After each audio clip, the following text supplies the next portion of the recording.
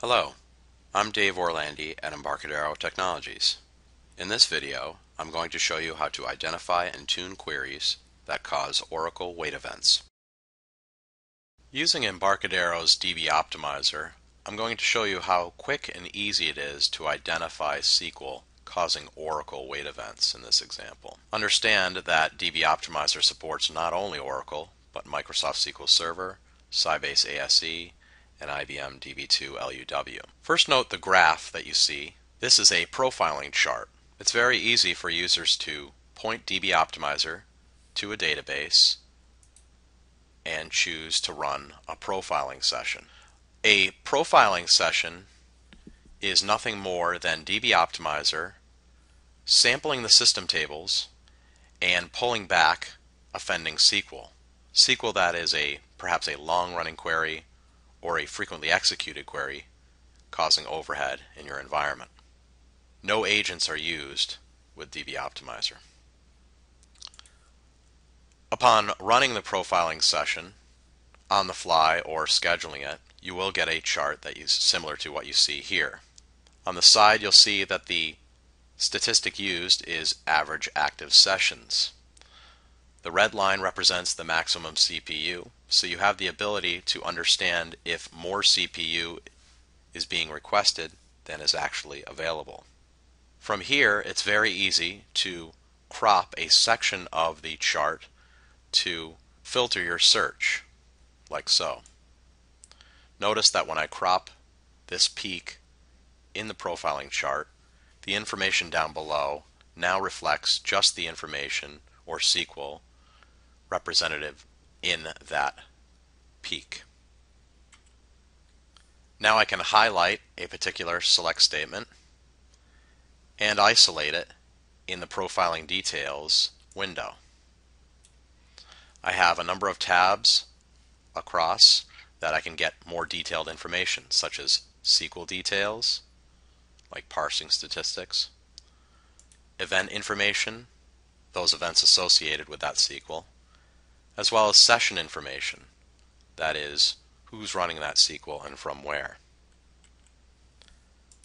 Now I can simply right-click and I can choose the option to generate an explain plan, or in this case I will choose to tune this SQL. By choosing this option, it takes that select statement and puts it in a tuning session for me to continue. Note the options across the top here. These are various tabs. So I have chosen a select statement from a profiling session, which is ideal because it gives that SQL context that it does indeed need to be tuned. But as an FYI, users of DB Optimizer could also bring in SQL to tune from database objects such as stored procedures, or point it to various SQL files, or in the case of Oracle, go into the system global area and tune statements there. Again, I'll continue with the select statement that I pulled from the profiling session. Now I can very simply click on the Overview tab and choose to generate as many unique cases or access paths to possibly make this SQL more efficient. I'll make sure that this Generate Cases box is checked, and I'll hit the Execute button.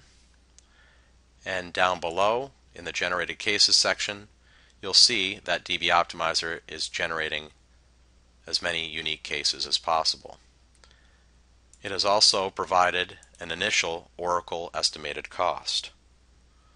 What we'll want to do next is actually execute these cases to get real statistics to better understand which case is best.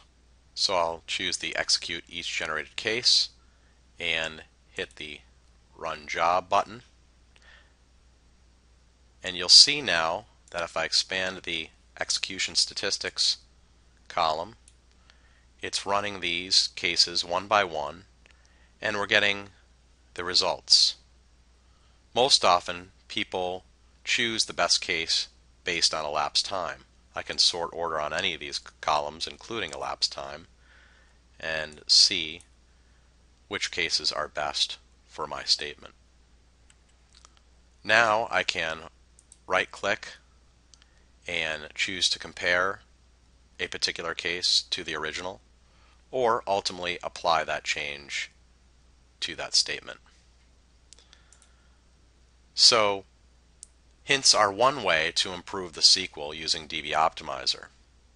Another way to make the SQL more efficient is with rewrites. If there were rewrite options available, they would be listed down here as well. I'll show you a separate example with some of those rewrites.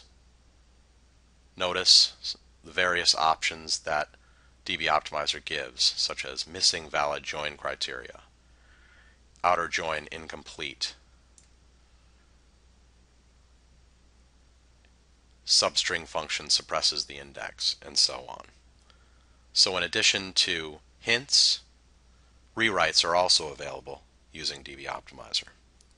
Going back,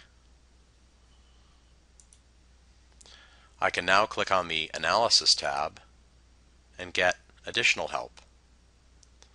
First, down below we have indexing suggestions. So where and when appropriate, DB Optimizer will suggest if an index is being used and if it should be or not, and if an index is needed, it will suggest that an index be created. And lastly, in addition to hints, rewrites, and in these indexing suggestions, DB Optimizer offers something called Visual SQL Tuning that gives you a picture to better understand your query and how well it's written. So again, in conclusion, DB Optimizer is a great tool to very quickly and easily identify poor running queries that are causing Oracle wait events by profiling, isolating the SQL, and then tuning the SQL with hints or rewrites, as well as offering indexing suggestions and the Visual SQL Tuning.